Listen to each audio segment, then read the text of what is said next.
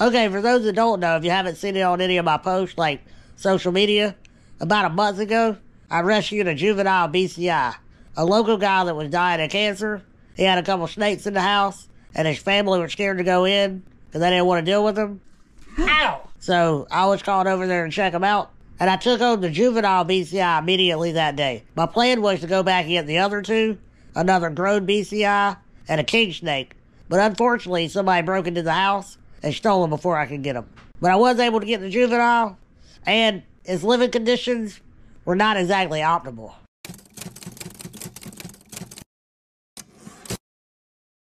We don't have a stand, so we're making a makeshift table, and it'll work just fine. Not all cardboard packaging is trash. And this is when I hit record, not realizing I was in time-lapse. Well, if you missed my last video, I went to Repticon, and I picked up this new enclosure. And no, I didn't pay anywhere near that price, because this snake is in dire need of some more room. Alright, gotta get the heat on the bottom. Wonder if I need to redo any of this tape. I don't know if I put her, maybe I should move it back a little bit in case we turn her. Seems like she has more room, but her house is sitting this way. And the door's on the front. I'm gonna hold it out. Can you press it in? Because I can't reach far enough.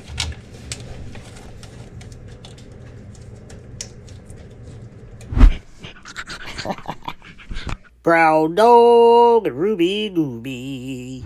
Okay, I'm gonna be mixing Eco Earth and Jungle Floor because, well, that was like the best option they had at the pet store for a boa right now. So, that looks like a nice mix. As you can see, this is not optimal living conditions for a BCI.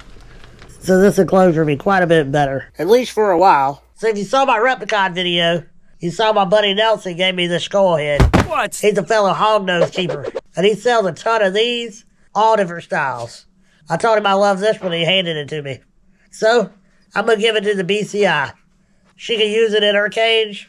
They like to rub up against stuff like this when it's time to shed.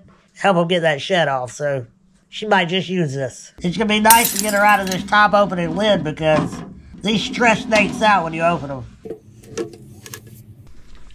Her little hide is getting a little bit too big too. I mean, a little bit too small too. So I need to replace this. Go ahead and set this in here. And this is where we made a mistake. Forgot to put the dogs out before we started this. And as a result, this is what we get. Ow! Oh, hold on, let's rewind that tape. Oh, bitch. Now that the dogs are out, she's acting a little bit better. I think my elbow's bleeding. Are you crying? There's no crying! You want me to put her in her house? Now I get her in there. I want to let her calm down a little bit first because you don't want to go from stressing them out to laying them down. Because when a snake is freaking out like that and you lay them down, they think if I freak out, they'll put me down. So you have to outsmart them by making them calm down before you lay them down. They can't get the reward of if I bite, I get put down. That's a bad reward. Now maybe this girl or boy will eat when it gets more comfortable in a new house. Let's see if I can get a view of this tail. I'm thinking it's a male. Did you just assume their gender? It might be coming in blue because its face looks pretty light colored. Between that and the dog, that's a good reason to bite. Alright. We'll get her skull in. His skull. I've been calling it a her, but I think it might be a little dude. They don't know what they want to be yet. That's a good spot. Recognize that hide, don't you? Yep.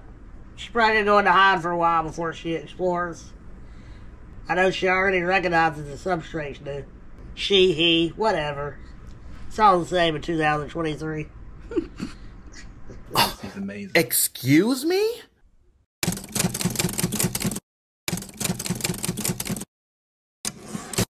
By the way, we named her.